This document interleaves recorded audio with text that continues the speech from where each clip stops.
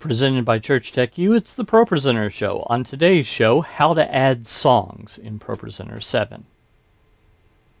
Hi, and welcome again to the ProPresenter Show. This is the show where I help you learn all about ProPresenter. My name's Paul Allen Clifford. And before we get started, if you want to learn more ways to add songs than probably the one way you're doing it, go ahead and give me a thumbs up. It's certainly the case that most people just add songs one way. But in ProPresenter 7, there's actually a few different ways to do it. So let's head over to my computer and I'll show you exactly how to go about doing just that. When you're bringing in a song into ProPresenter 7, there are three ways to do it. You've probably done one of them, but maybe not all of them.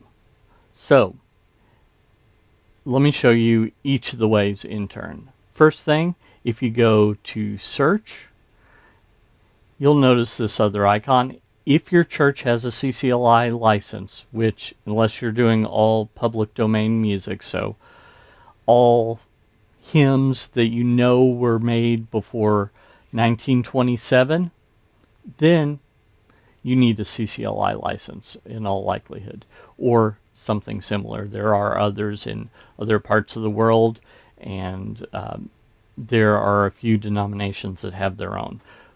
But if you have that, then you can pay for an add-on called SongSelect. So you click on this, and then you put in your SongSelect username and password, and then you can search for the song. That's way number one. Way number two is, let's say that it's a song that was written locally, so you've got permission from the person that wrote it to bring it in. No need to go to SongSelect and find out that there's 5 different songs with the same title and you have to figure out which is which. Don't worry about that. Just put it in as a text file. So let me show you how to do that. Go to File, Import, Text from Clipboard if you've already copied it, or in this case what I'm going to show you is File. So if we go to File there, I'm going to scroll down here to this, and I'm going to show it to you first because I've got an important point to make. So notice that there are 8 lines here. That's a little large for a screen. Too many lines, your eye could get lost. So I'd encourage you to do no more than 6, but 2 to 4 is really better than 6 even. So with that said, let me close that down and keep that selected. I'm going to click Import, and this is the same dialog that you'll have in any of those 3 situations when you go to import it. So even if you're copying it from the clipboard, it'll bring up this dialog. So the first thing it wants to know is where should I split up the slides? So right here I have it set to line break, but the other choice is paragraph break. If I did paragraph break, it would break at the paragraph. I don't want it to do that because that would be 8 lines. I want it to break on the lines. But not 1 line, I want 4 lines. So that's why down here I've changed delimiters per slide to 4. So this is where should I break and how many of those until I break. And that's what that is. This is the resolution of your largest screen. And then this is the theme you're going to use. I'm going to just leave it as is. The theme is a preset for text color, size, if you've got an outline, if it's all caps, stuff like that. So I've got a totally different video on that. Now, where do I want to bring it in? I want to bring it into the hymns and then bring it into the playlist. So I'm going to click Import. Now, you won't have this unless you forgot that you had the song already. But what I'm going to do in this case is New Version so that it will show all of those settings to you.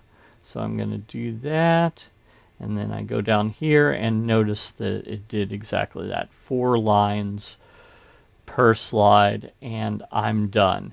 Now, it's not going to be...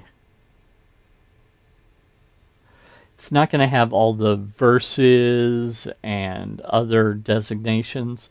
To do that, I would need to right-click and go to Group, and then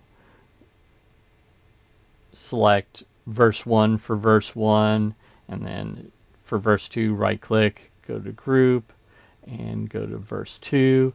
The reason that that's important is twofold. First off, you get the hotkey added automatically up here. So if I type in, let's say I'm on this, let me take out the key here. Okay, so if I'm on that and I want to go back to the first slide in verse 1, type A, it pops back there immediately. If I want to go to first slide in verse 2, goes there immediately. So that's nice.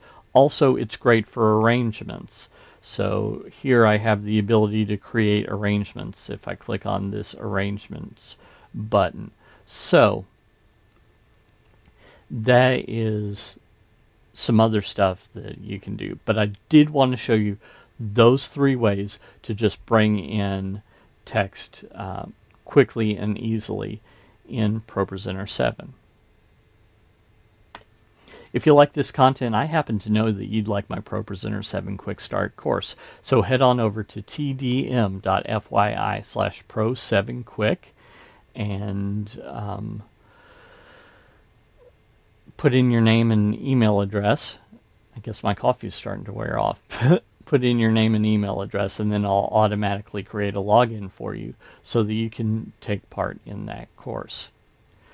Until next time, this is Paul Allen Clifford from TrinityDigitalMedia.com and ChurchTechU.com, reminding you to go out and change eternity.